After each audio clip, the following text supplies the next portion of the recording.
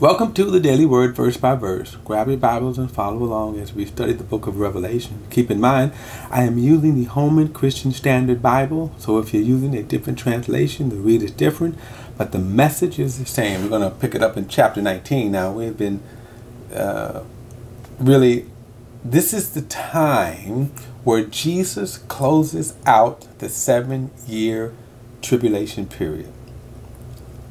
He has executed judgment for the previous 7 years, and now he is what John is going to give us a picture of is his return. Now, in the last video, I did a little excursion and went back to just get a snapshot from the prophecies of Ezekiel and the prophecies of Zechariah. And what we saw with that was, one, Jesus gathering the armies, to fight. And if you remember in chapter 12, we saw Satan spewing out of his mouth a massive army to try to conquer Israel. The earth opened up his mouth and swallow. We also know that there's these judgments that Jesus rains hailstone, the great earthquake. We saw that in the prophecy. That's why I wanted to go back and just get a snapshot of the Old Testament prophecies, how consistent they are. And so as John, in a sense, giving the last revelation that sort of closes out the book, we see that they are consistent. The prophecies are consistent. That this 7-year tribulation period will be a time where Jesus is judging the kingdoms of the world, the people of the world, the systems of the world, and then he will physically come back and he will set up an earthly kingdom for 1,000 years. Now, right now, this is where we are with his imminent return. Now,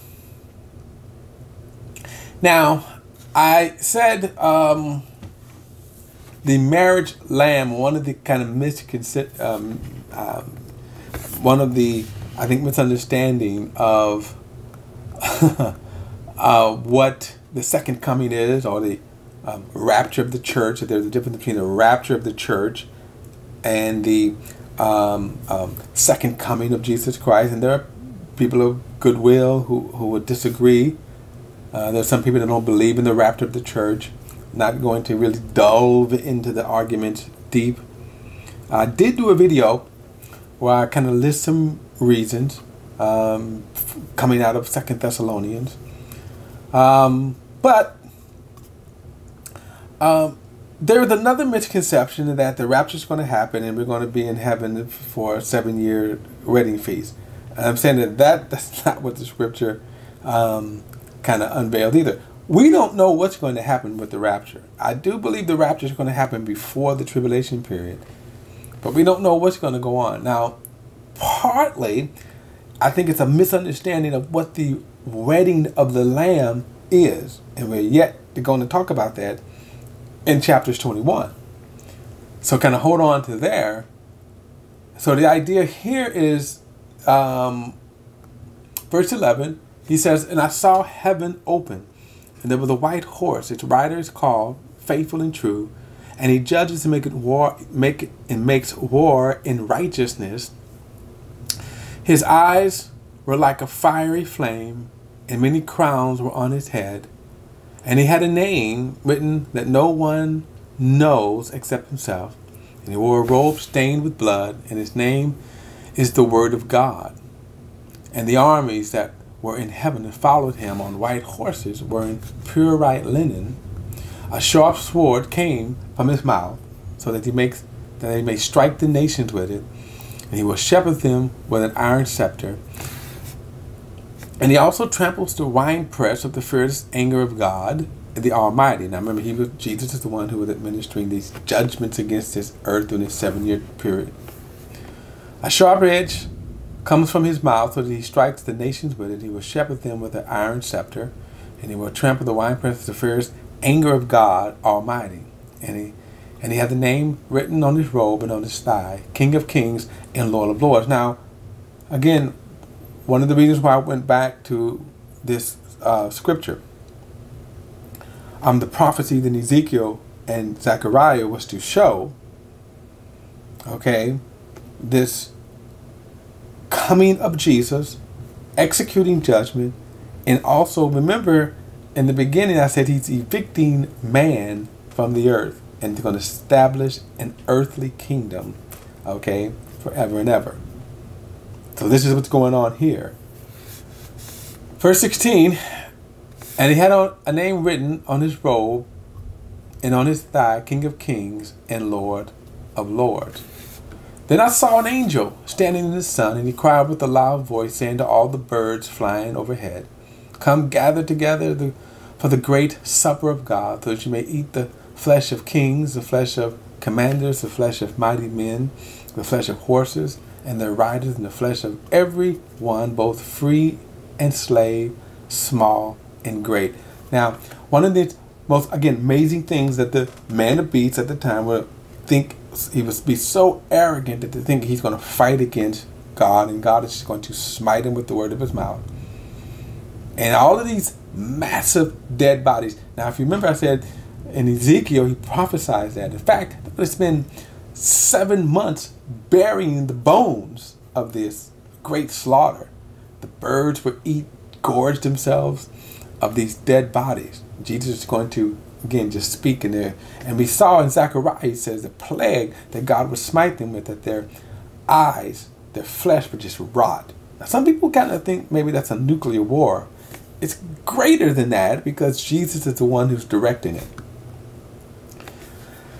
Now he says, verse 19, then I saw the beasts, the kingdom of the earth and their armies gathered together to wage war against the rider of the horse and on his army. Now note the army and the question, who is the army riding with Jesus? Us, the righteous. Okay? So we're going to be there returning with Jesus to rule and reign with Jesus. Now this is interesting. Verse 20 says, but the beast was taken prisoner, along with him the false prophet who performed signs in his presence. He deceived those who accept the mark of the beast and those who worship his image and with his signs. Both of them were thrown alive into the lake of fire that burns with sulfur. The rest were killed with the sword that came from the mouth of the rider of the horse, and all of the birds were filled with their flesh. So this is kind of interesting that when we think about Satan, by the way, Satan doesn't have a judgment where he's going to stand before God. Now, as I said, Satan is fulfilling God's purpose. And if you kind of notice right here, Satan is not judged. So in all of this, Satan is going to be the last one to be judged. We're going to see him later because God is not through with him yet. Again, in and of itself, that's a mystery, a wondrous mystery, like, you know. But notice but Satan will not have a judgment. His fate is already sealed, and so is the beast and the false prophet.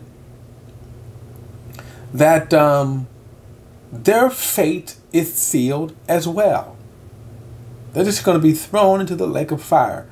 Now again, when we get into chapter 20, we're gonna discuss this lake of fire, because the lake of fire is way different than hell. Okay, and but they're just gonna go straight to the lake of fire.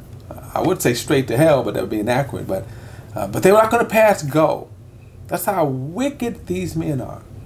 And keep in mind, their wickedness, their fierce anger, hatred towards God, is not blind, it's not deception, it is someone that they choose to be. And notice, they embrace Satan, who gives them this power. Some people call it the trinity of evil. But God deals with it as the pure evil that it is, and they go straight for the lake of fire.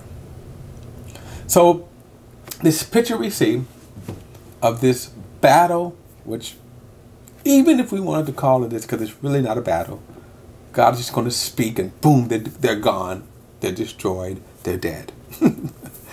Okay, So at this point where we are now, Jesus has evicted the world's systems. He's evicted the evil people of the world. And now he's going to rule and reign for 1,000 years. And we'll study that next in chapter 20. I'll see you then.